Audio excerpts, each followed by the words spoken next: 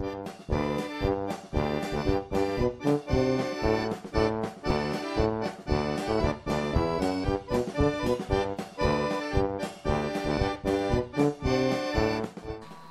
dear people, welcome to this tutorial. Pradip is my name and teaching weird moves is my game.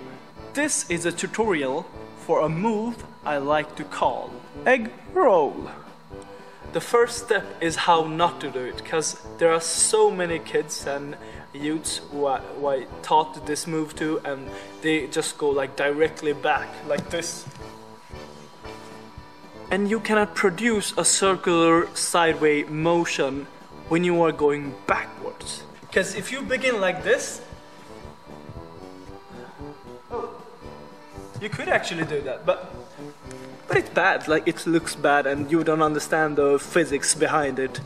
So what should I do, you wonder, right? This is what you do. Sit down, put your legs together, open your knees as much as you can. Try to grab your toes and lean on your knee.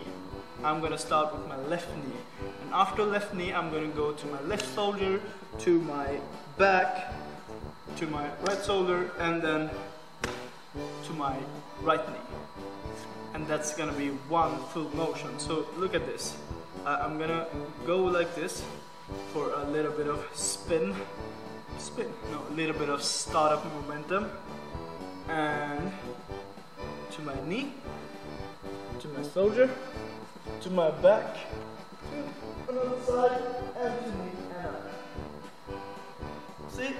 And I continue to do that motion. And it's a really fun move.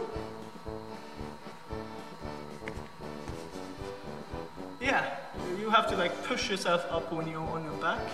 So it might help you to just be here and then try to take a momentum from one side and try to like push yourself and get up. Whew. Yeah, and that's it. See you next time.